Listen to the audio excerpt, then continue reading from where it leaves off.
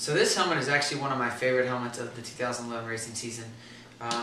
It's an Allgaier helmet. It was painted by Shell Shocked, which is Noah.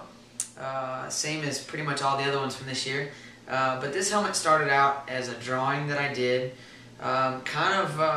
In my spare time, I was messing around, and the colors. I actually saw the colors on a hot rod pickup truck that I just thought they fit really, really well together. And so I drew the drawing, and I gave it to Noah as something that if he had a customer that was looking for something a little bit oddball, that wanted a helmet painted, that it might be a good idea.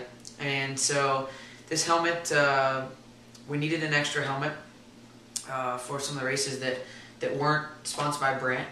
And so I gave this helmet to Noah, and I told him to just kind of go crazy with it. Whatever he wanted to do on it, he could do.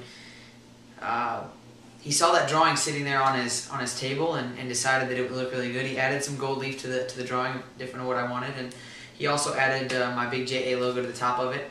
And it just became one of those helmets that it doesn't necessarily match anything that I've got, but it's just a really cool helmet, and it feels good to wear it. It's got a really cool look to it, so I was super pumped up about this helmet. Probably one of my favorites of all time.